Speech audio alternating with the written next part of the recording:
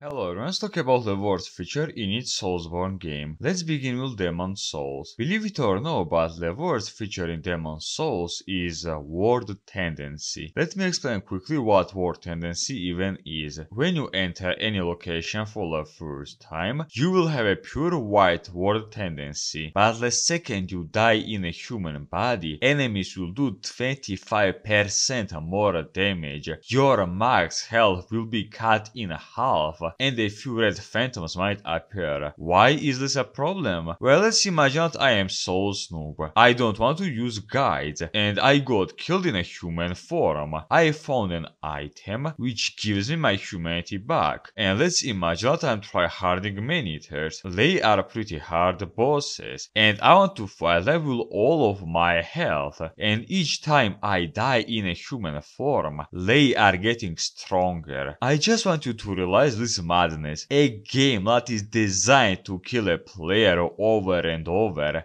will be harder each time you die in a human body. And in order to avoid that, player has to kill himself in a Nexus and run around with half of his max health. I don't even know what to say. If you don't understand why War Tennis is a pain in the ass, do the old heroes run back when you died in a human form at least once. After that, tell me how fun was that. Not to mention pure black War Tendency runbacks, which are just one shot hit, one shot hit, one shot hit, one shot hit. Dark Souls 1. Black Knight weapons. And no, I am not joking at all. Let me explain why I think that Black Knight weapons are the worst Dark Souls 1 feature. They are simply way too good on new game. Not only they do insane amount of damage, each of these weapons is the best choice in their weapon type. The best X in Dark Souls 1 is Black Knight X. The best halberd in Dark Souls 1 is Black Knight halberd. The best straight sword is Black Knight straight sword. And not only that, they are very easy to get. In this game, there are more than enough Black Knights to get their weapon. If you got any of these weapons, you can say to bosses,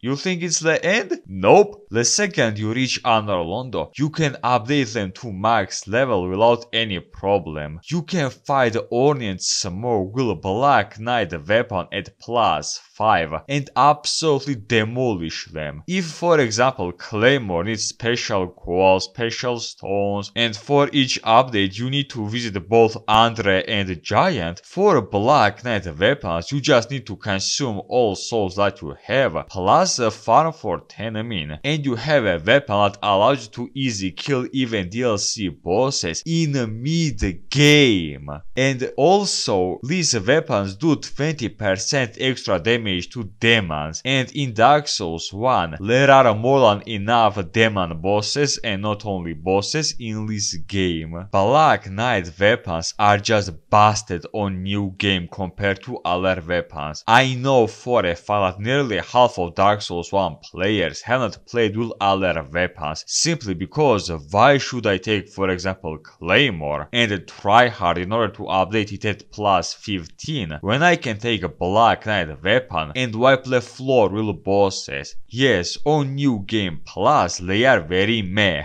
but most people don't even play Souls game on new game plus. On a base new game, Black Knight weapons do a shitload of damage, they have very good moveset, and they are just simply better than other weapons, especially for new players. And because Black Knight weapons just kill any weapon variety, I will put them on this list. Dark Souls 2. I know this will sound funny, but the worst feature in Dark Souls 2 are life gems. Why? Well, because with life gems you can phase tank absolutely everything in this game, unless you got one-shotted of course. Because of life gems, many hard locations became very easy, simply because after taking any damage, you can just consume 1 or 2 life gem and you are good to go. The best example of this is probably Poison Arena. Each time you got poisoned, just consume 2 life gems and that's it. And I won't even mention the fact that these life gems allow you to phase tank absolutely absolutely every single boss. You might say that you also had big amount of healing both in Bloodborne and in Demon Souls, or that for example in Dark Souls 1 there was humanity that could full hell heal you. And yes, you are correct, but for example in Demon Souls you only had grass, which also was pretty expensive in early game, while in Dark Souls 2 you not only have life gems, you also have S-tools, and unless you got jumped by 5 enemies at the same time, you will simply face tank everything in this game, simply because you have way too much healing source in this game. Now about humanity in Dark Souls 1. Yes, humanity is also a very good healing regen consumable, but it has other purpose in this game other than healing,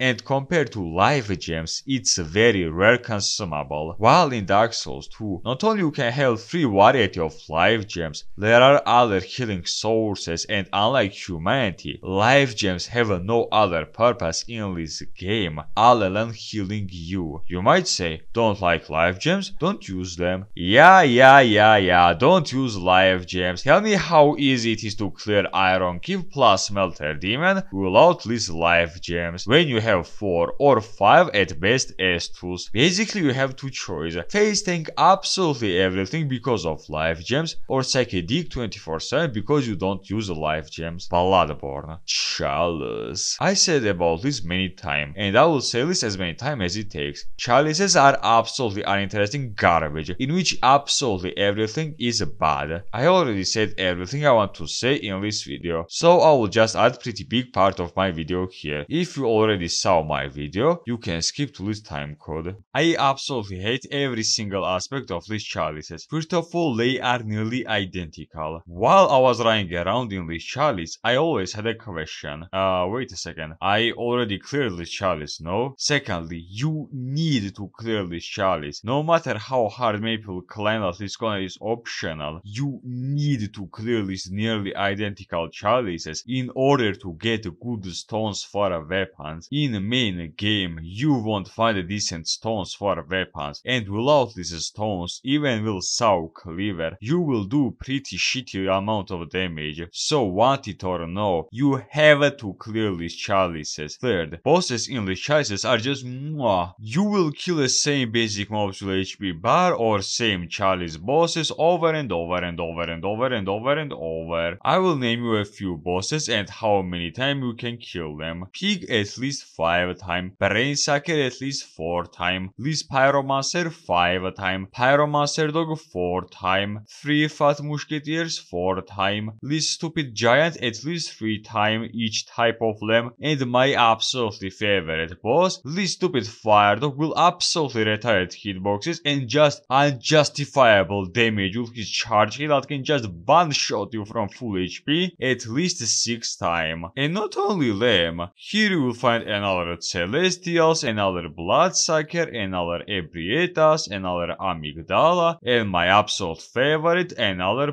Pearl. Are the last 4 supposed to be, well, I don't know, unique bosses, both lore and gameplay wise? And finally, balance in this chalice are absolutely broken. In early game, when you visit first chalice, everything will scream that yes, it's early game chalice, because basic mobs drop you small amount of souls, and they do plus minus reasonable amount of damage. But when you enter in Undead Giant's boss arena, you will realize that he can just one-shot you, like straight up one-shot you. I nearly dropped these chalices so many times because not only they are identical, not only they are absolutely boring and unbalanced, you need to farm some random stuff in order to access deeper level of chalices. I really wanted to fight Yarnam's queen, but after fighting bigger version of Pearl, I just said fuck this dumb shit, because I was done fighting both him and his camera while barely doing any damage to him, while he could just vanish me with each of his touch. Dark Souls 3 locations. And no, unlike 90% of Dark Souls 3 haters, my problem is not the fact they are way too linear. Like, I am so done with people who complain about Dark Souls 3 being a linear game, when their arguments are, game doesn't allow me to get OP Thunderstick before field boss. The worst thing about Dark Souls 3 locations locations is the fact they are absolutely unmemorable and uninteresting. Yeah, there are a few memorable locations such as Ringed City, Irithil, Cathedral, Ariandel, and a few others, but here is the thing. Not sure if you realize that, but most locations are actually different from each other. For example, Swamp Arena, Catacomb, Blotrix Castle, Demon Ruins, and a few others, but they all are very unmemorable, and you know why?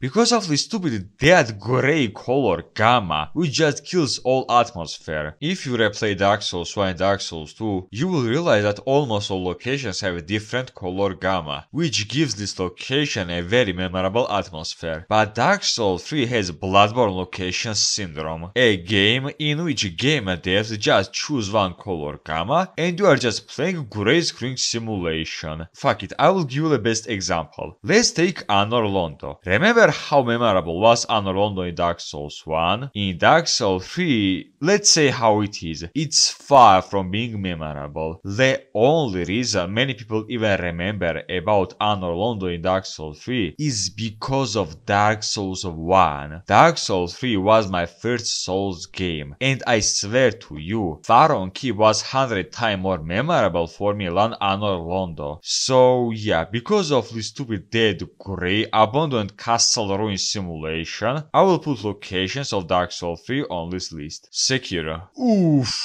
There are so many bad features, or to be more specific, bad things in Sekiro, but the worst feature in my opinion is Mortal Draw and Firecracker. And no, it's not a joke, I am 100% serious about that. You might say that they are extremely good combat arts and arm tools, and if you combine these two together, you can wipe the floor with any boss besides Demon of Hate. And yeah, that's my whole point. They are simply way too good. Separately, they are good on their own and are the best combat art and arm tool in this game. And if you combine both of them, dear god, what can you do to bosses in this game? It's not even funny. They are simply way too good compared to other arm tools and combat art. Let's imagine that I play Sekiro for the first time, and I have Ichimonji Double, the very first combat art, and Mortal Draw. Can someone give me at least one good reason why should I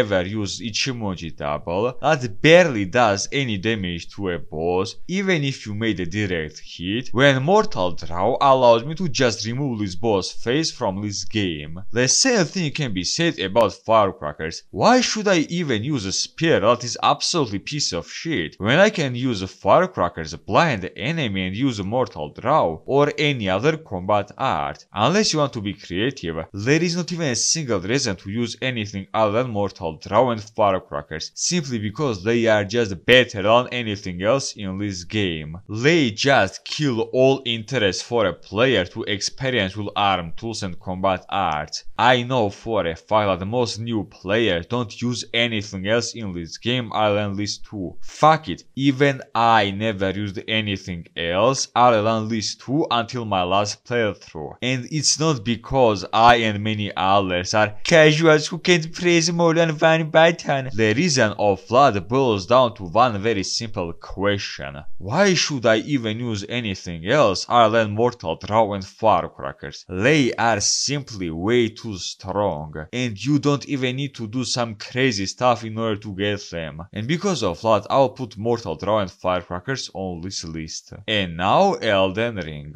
Well, I said this many times and I will say this as many times as it takes. Summons are a huge problem of Elden Ring. Why? Well, simply because with summons you can tear any boss apart while beating your meat with the other hand, but if you play this game without summons, you have to fight against bosses that not only spam you with anime AoE wombo combos who were designed to fight multiple enemies at once. The best example of this is Radagon. Each of his moves is a huge splash flash move that can hit both you and your summon at the same time. You might saw that in previous games there also were summons. And yes, you are correct, but here is a thing. You could summon either NPC or another player, and if you summon them, bosses and basic mobs will be more tanky. But in Elden Ring, if you summon Mimic Tier, bosses won't receive bonus stats. Summons in Elden Ring can be described as